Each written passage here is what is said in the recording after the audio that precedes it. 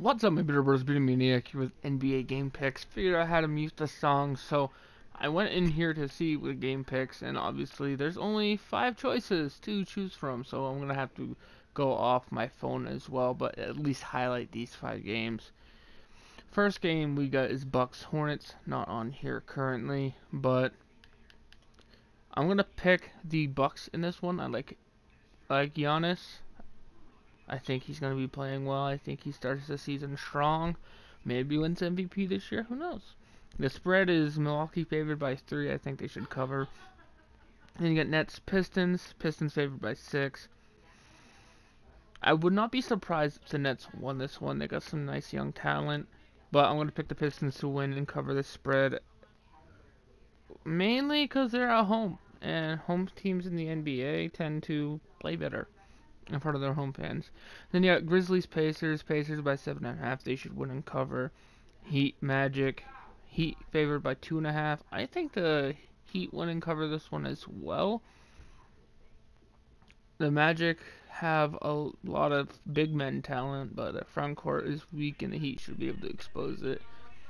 Then you have the Hawks, the Knicks. Trae Young's debut. How will he do? This one's tough. This one's tough for sure. The Knicks are favored by 3.5 in this one. And if I click on the game, for injuries, it says,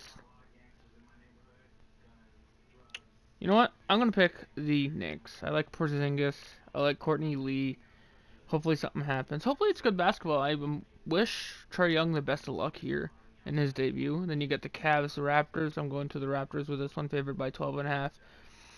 I don't think they cover. I think they win, but if you're going against the spread, I'd pick the Cavs to at least cover the spread. And Pelicans, Rockets, I'm picking the Rockets. This one's on at ESPN at 8 p.m. Eastern Time, 5 p.m. Pacific, 7 p.m. Central if you are a Rockets fan in Houston. They're favored by 8. I'm gonna pick the Houston Rockets to win just because I think their front court, or their guard tandem, I should say, is incredible. And with the Pelicans mainly just having Drew Holiday, I think the Rockets exploit them at that position. Anthony Davis should be able to go off. And if the Pelicans win, I'm going to say it's because of Anthony Davis, obviously. But he'll have to have a big game. I'm saying like 35 points, 15 rebounds, 4 blocks or something like that. And you got Timberwolves Spurs. As you can see, it's the only one I haven't picked yet here. San Antonio is favored by 2.5. And you know what? I'm going to pick it. I'm going to submit. Boom. Choose your game. There we go. Greg Popovich coaching at home in the season opener. I think he'll have an advantage. He's had all offseason to prepare for this. And I think DeRozan should have a decent amount of success in San Antonio. And you have the Jazz Kings. Jazz favored by 8.5. I think they win and cover as well. Mavericks Suns. Mavericks favored by 1.5 here. This game's on ESPN at 10:30 p.m. Eastern, 7:30 p.m. Pacific time. And with Mavericks favored by 1.5, it's basically a gimme.